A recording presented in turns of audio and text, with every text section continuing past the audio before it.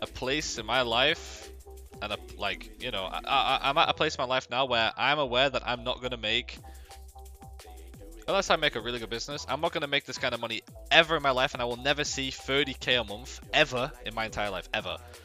So am I gonna walk away for 30k for a chance to win like a DreamHack trophy, and then in 10 years time when I want to go buy a house for me and my children, and I walk up and say, hi, can I buy this house with this DreamHack trophy? And they just laugh in my face and say, no, it's $500,000. I'm like, shit, I have no money.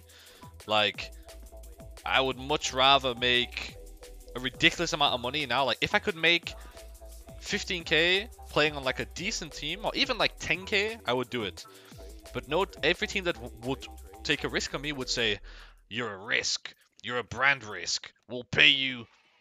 Like, example, in Fnatic, there's a player, I won't say the name, but he's getting paid 40,000